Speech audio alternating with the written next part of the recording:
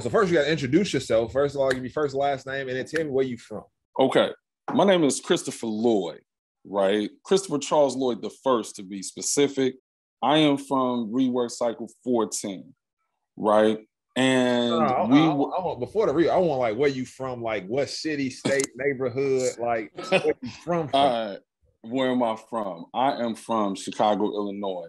Now they call it Bronzeville. When I came through there in the 70s and the 80s, it was the low end. It was Dodge City. The 16-story high-rise buildings was still up. The low-rise Ida B. Wells projects was still up. I went to Holy Angels, and I had to walk to school from 4122 Calumet to 506 East Oakwood Boulevard. Yeah. So, brother was fleet of foot. I learned what BOS meant before I learned what sesquipedalian meant. So yeah, man, that's what I'm talking about. Right?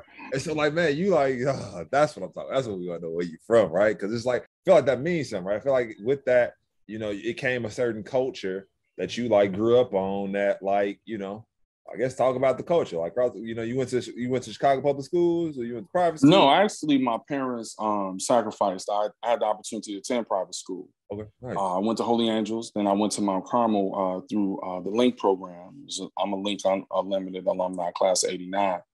But I think the thing about the culture that's important is that the El Rookin Grand Major Temple was right down the street from Holy Angels on Drexel Boulevard. So basically, I have been recruited, attempted to recruit, because they came and brought you the application back in those days.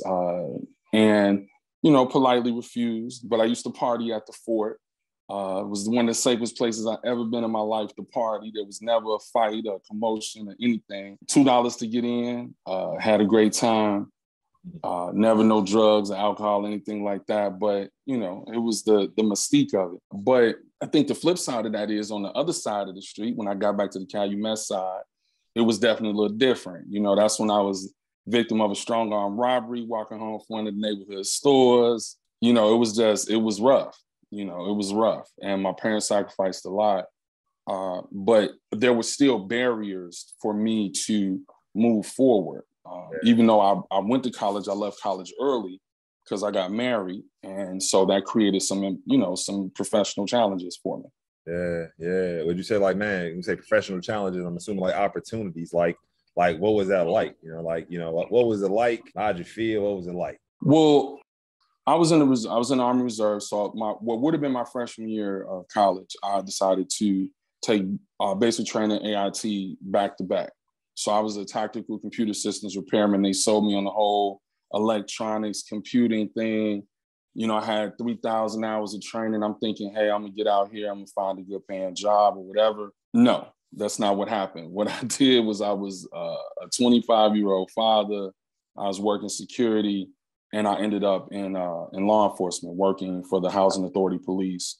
I did that for about 5 years until they disbanded. Yeah. So then like you just like, man, just went from looking for job to job, like, 'cause I feel that's it. Because once you develop those kind of skill sets, it becomes very difficult for you in the workplace.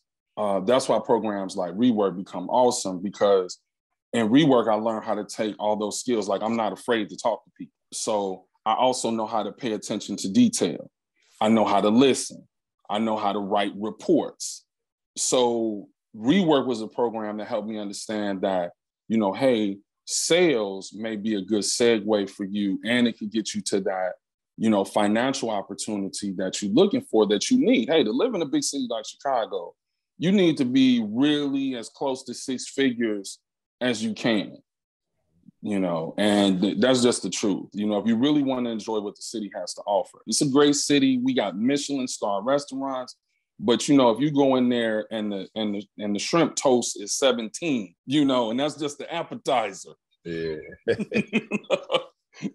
Yeah, man. You gotta have bread, especially when you have a good time, 100%, man. So then you mentioned Rework, right? So then like talk about so growth is painful, man. But grow, people like, man, you want to grow, it's like, man, you got to get up and do something to grow. Like, what was probably, I say, one of the biggest things that, for you, growth, like pain points of growth when you got to Rework? Like what was like the biggest like aha moment if any? You know, don't lie to me if you're like, oh yeah, nothing. But like, what was the growth mindset, right? I didn't realize that what I had been taught to do in school was to seek out to be comfortable. Hey, get a good education, get some good skills, get a good job. But what they don't tell you about that is you're going to spend most of your adult life working, and there's really no challenge. So after being in law enforcement and security, there was always a challenge to it. There was always, work was never the same every day. And there was kind of a fun to it. You know, even though it was dangerous, there was still a challenge there that could get you up the next day. So what I found in addressing growth mindset as one of the rework values, that's the one I latched onto the most. And that's where I've been growing. So actually, as of now, I'm actually with Go Health. They revamped their whole program and I work for them. I'm on pace to become a varsity agent. And for varsity agent, I need to be at a 0.31 conversion rate or better. I'm at about a 0.28 right now. So I'm looking to become a varsity agent. And what it does is it was able to merge for me by being in a program like WeWork to help me change my mindset, to grow, to say, well, hey, you know what? Even though this door closed, there's another door that can open, and it can be an extremely lucrative door.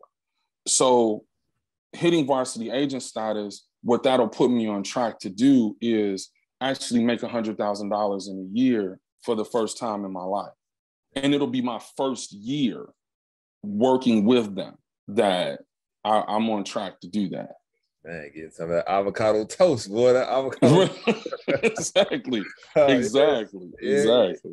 Good stuff, man. So, man, you're an OG, right? I mean, you got connections. You connected on a couple of fronts, right? You got people that's looking up to you, man. You got people that I'm pretty sure that may be still around from when you went to school, right? And like, man, circumstances are circumstances, and they affect all of us. What would you say to those? Like, what would you say to like a audience that's in your age range, right? Where it's just like they may be used to doing the same thing over and over again, like you said. Like I was used to this one skill set, and like I feel like I be meeting people that stuck, right? They're stuck, and they're like, I don't want to jump.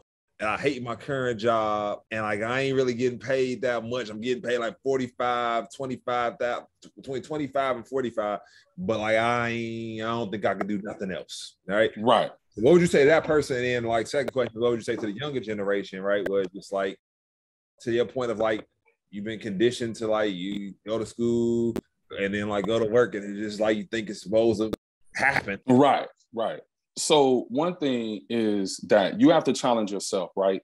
One of the things that is very important about any of this is I think that you have to have a conversation with yourself. You have to get in a mirror and you have to really ask yourself, do you want that next thing?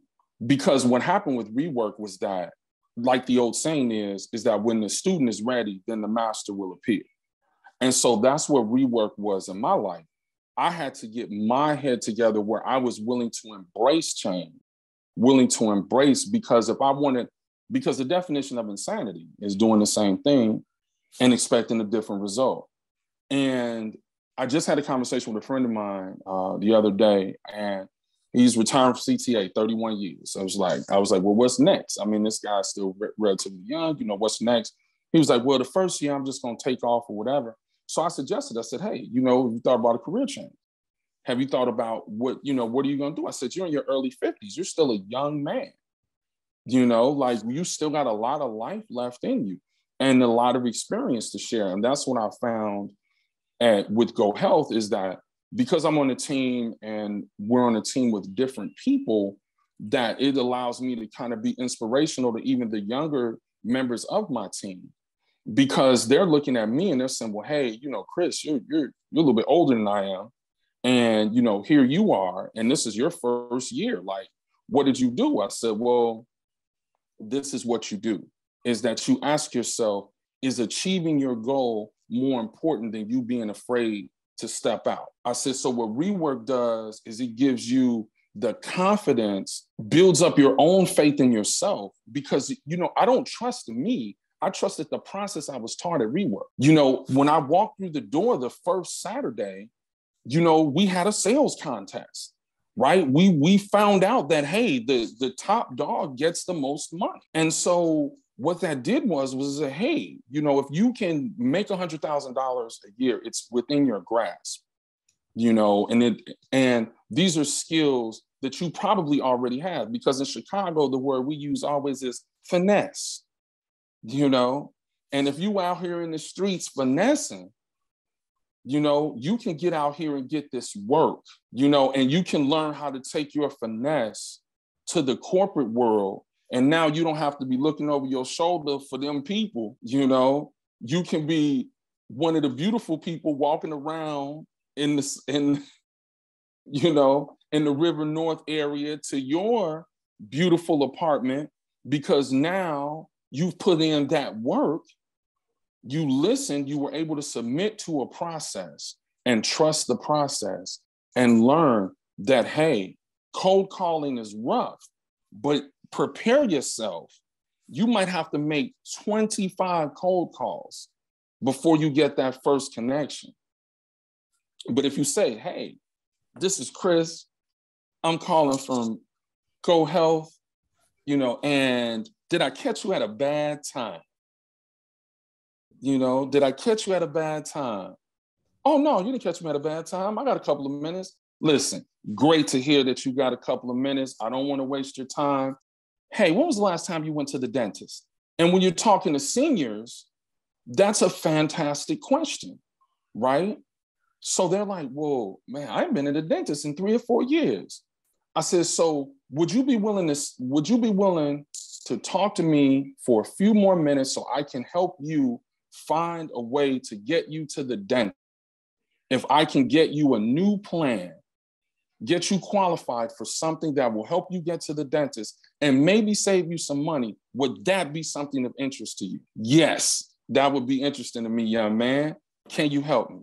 And it was that simple. It was that simple, having the confidence to learn the process, learn what the flow is, learn how to walk people through what's in it for them. Yeah, I'm going to benefit. I am going to benefit financially, yes, but it is so fantastic for me to be able to connect seniors with benefits that they did not. People have been in the dentist in 10 years. Getting people who live in rural areas rides to the doctor so they don't have to burden relatives. And I'm on track to make $100,000 this year. That's it, man. Hey, man, I'm gonna tell you the easiest. So usually I got this talk track and I got to land this plane somewhere. And I'm like, look, it's like you said. So on the last couple of interviews I've done, like I end with like, all right, give me something, give me an air quote where I could use as like the commercial when I start broadcasting these, and end it with like, get this work. And you fired it up, man. You fired it up. I'm like, yes, sir. This dude is man, organic. I appreciate it. Man, I appreciate you, man. Appreciate yes, you. Yes, sir. That's it, man. That's a take, dude. You got take care.